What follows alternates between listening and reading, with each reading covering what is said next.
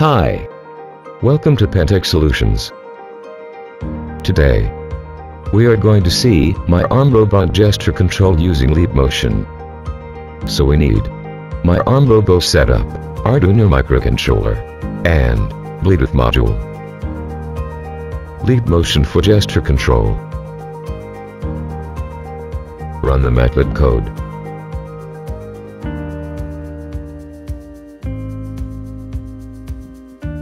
Test gesture control, GUI show the results from leap motion gestures, motions and numbers. Already we trained gesture motions and numbers.